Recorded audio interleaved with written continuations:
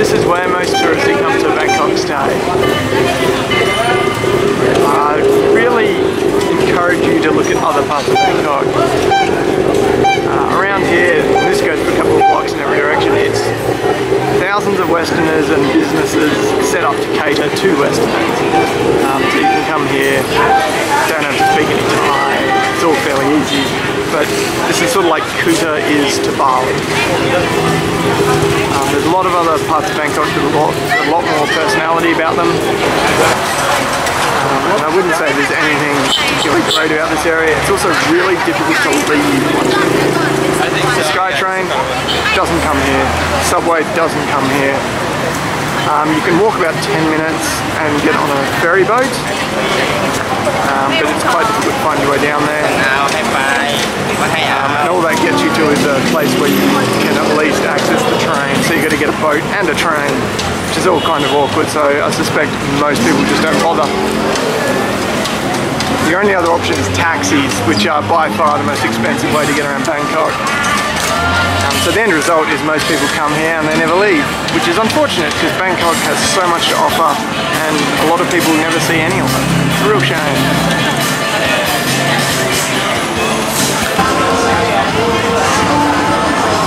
It occurred to me that that last video, that little monologue, may have been a little negative.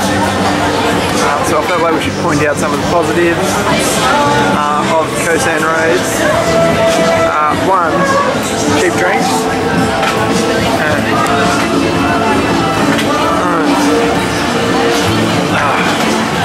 That one's tiny, but it's mostly vodka and costs almost nothing.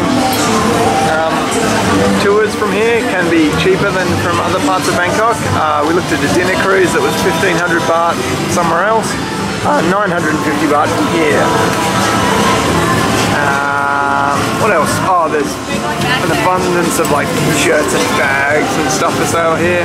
So if you've left your shopping to the last minute, you can get it all done in about half an hour along here. If you've been living somewhere where there aren't too many tourists, it is a good place to come and get your Westerner fix. It's not all bad and it's not all good, it's just really easy to stay here, get stuck here and go nowhere else in Bangkok. Bangkok's fantastic, so yeah.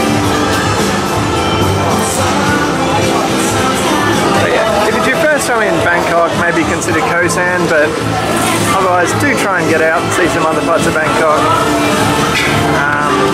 because there's a lot to see.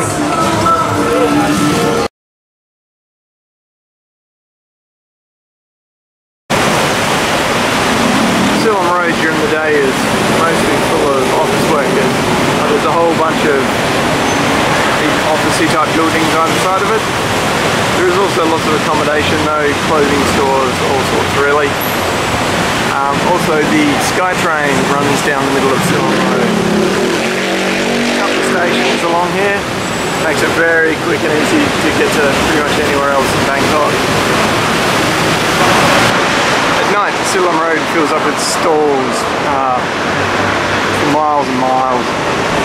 Everything, clothes, shoes, DVDs, sex toys, whatever you want pretty much is for sale down here.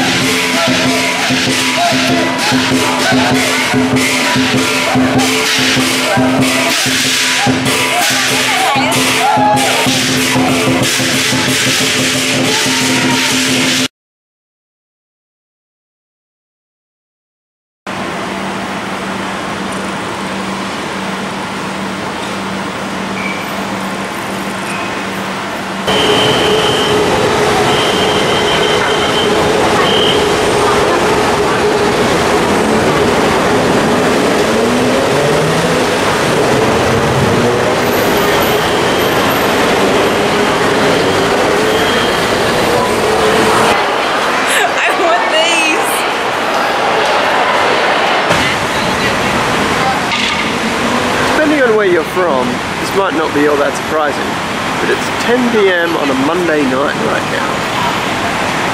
Shops are still all open, people still around.